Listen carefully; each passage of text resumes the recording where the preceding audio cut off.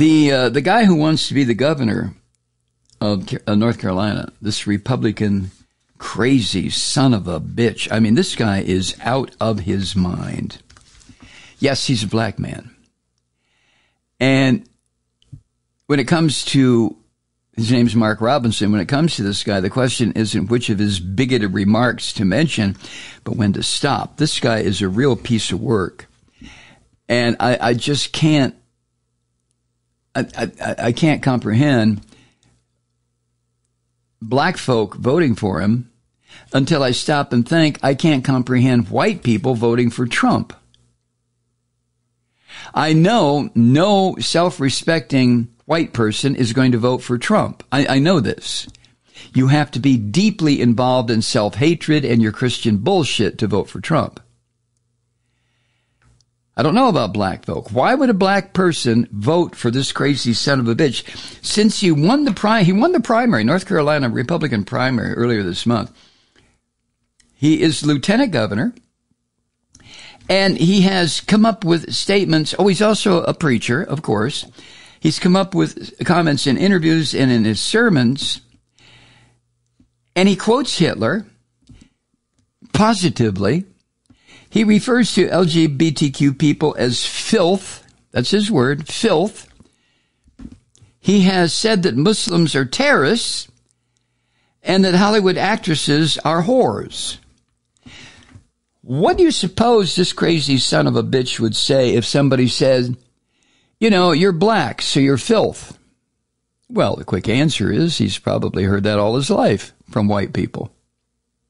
Or a variation of that. So apparently he's internalized it and decided he's going to spew it out like a fire hose on anybody who gets in his way. Now, when he's asked questions about whether he is anti-Semitic or homophobic or anti-Muslim or misogynistic, Mr. Robinson, who is, like I said, a black man, he responds by arguing that actually he is the real victim of bigotry, which he probably is. I mean, he's a black man in America. How could he not be a victim of bigotry? But he's also the lieutenant governor of North Carolina. I remember when I was a kid, I'll get back to Mark in a second. When I was a kid, one of the expressions that over the years, I realized was such a goddamn insult and slap in the face of black folk. And that was when I would hear a white person or a black person referring to somebody of color as a credit to my race. Do you remember that?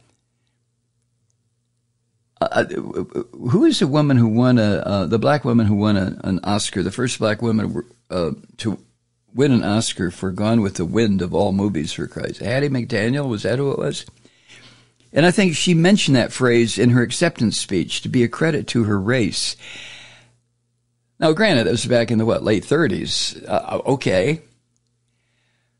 But when I hear somebody use that expression, I haven't heard it in decades. It's gone, buried.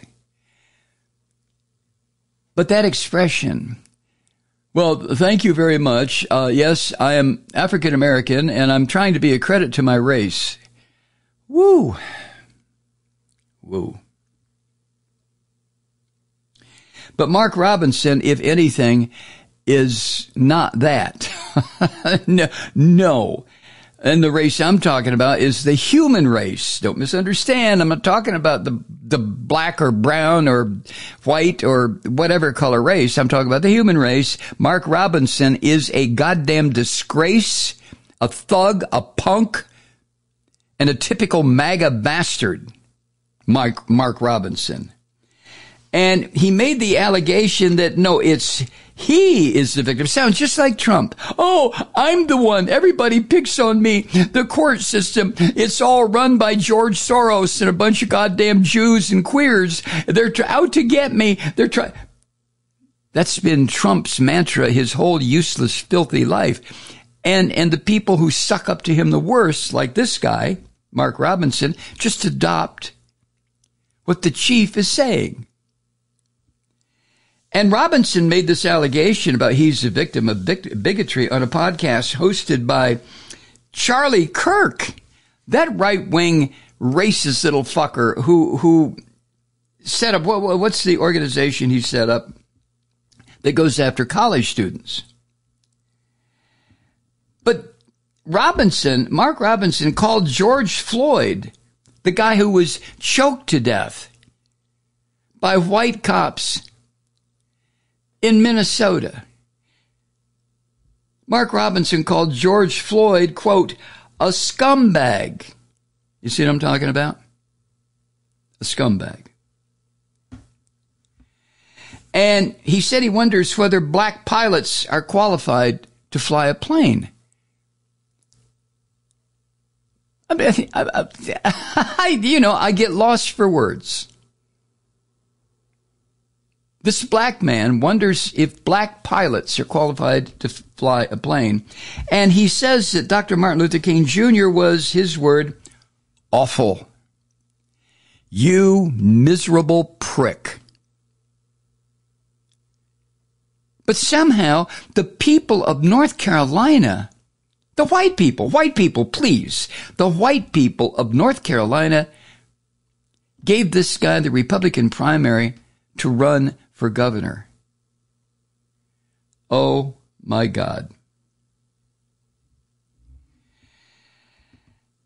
When Charlie Kirk asked this piece of human shit why he thinks he's such a threat to what Charlie Kirk calls the, quote, MSNBC crowd, end quote. That would be me. That's me, Charlie. Look over here. Look down here in the foothills of the North Georgia mountains. You see me waving my arms? You idiotic white piece of trash, you. That's me. I'm part of the MSNBC crowd. Hello. Anyway, when Charlie asked why Robinson believes he's such a threat to people like me, that's when Mr. Robinson called racism. According to Robinson, liberals are only reminding people of his extremism because they fear a black man might hold power in the Republican Party. Oh, wait a minute. Where's this asshole Mark Robinson been for the past 25 years? You dumb shit, you. Go back to whatever the fuck you were doing, Mark Robinson, before the white devils in North Carolina decided to elevate you and make you look like the fool that you really are. OMFG. How did this guy get to be lieutenant governor to begin with? But he says, Mark Robinson says that us whites fear, or no, he didn't say whites, he said liberals. Fear a black man holding power in the Republican Party that might appeal to disaffected black voters in the Democratic Party. Oh, yeah, that'll happen, Mark. They're definitely going to go. My black brothers and sisters are going to go for somebody who says, well, you know what? Black people aren't qualified to fly an airplane. And Martin Luther King Jr. was awful and George Floyd was a scumbag. You miserable bastard, Mark Robinson. Jesus. This is what I'm going to give you a direct quote of what this dumb shit said on Charlie Kirk's program. Okay? Here's the quote. And this comes from MSNBC, of course. Quote, in my case, what they really see is they see a candidate that is able to reach out to those folks.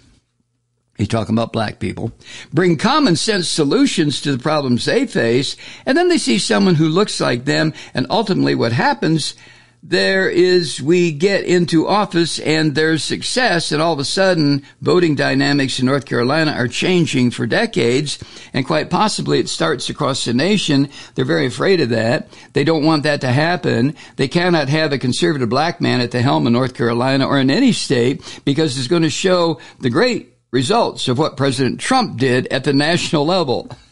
End quote. Oh, what the fuck? More gibberish. Have you noticed? There are two things that happen when somebody swears allegiance to the Antichrist pig bastard Donald Trump. The first thing is they give up their humanity. They just let go of everything that their mamas taught them or their grandmothers taught them.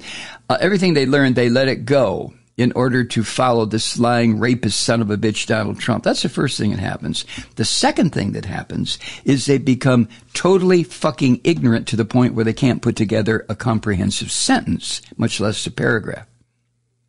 And they start shrieking the same words that come spewing out of the mouth of Donald Trump. I cannot understand the hold that Trump has on so many people.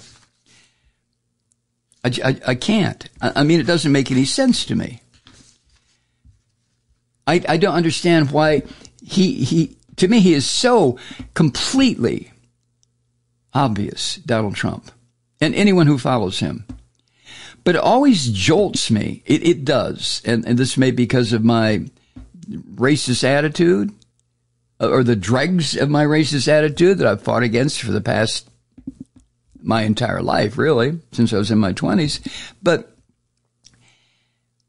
when I hear a black person go to the lengths that this son of a bitch goes to suck up to Donald Trump, I think about, I don't know, Stockholm Syndrome. You become aligned with the organization or the group or the person who is holding you captive. Because Mark Robinson has been held captive all his useless fucking life. I don't give a shit if he was the lieutenant governor of North Carolina. That means nothing to me when he opens his mouth and spews this kind of garbage out. I mean, over the past half century, I've lived here in Atlanta, the cradle of the civil rights movement, more or less. You know, I got to know some of the driving forces, the people behind the civil rights movement, and what they went through, what they suffered, the beatings, the humiliation, the denial of basic human rights. And out of that process, I developed a kind of respect that could only come, for a white person, could only come from getting to know these people, being around them, seeing what they've done, what they continue to do. These people, I'm referring to people who are struggling for human rights. And then a piece of human shit like this guy shows up. Mark Robinson, huh?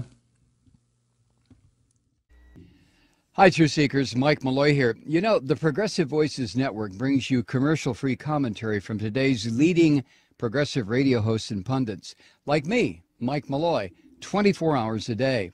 I'm not your typical old guy from the 80s or the 90s talk radio host, and Progressive Voices is not your typical talk radio network.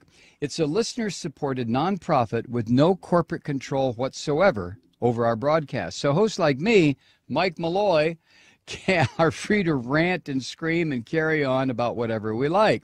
We're often controversial, but we're never boring. Weeknights, 9 p.m. in the East, 6 p.m. in the West on the Progressive Voices Network. Always progressive, always on. I'm Mike Malloy. Keep it lit.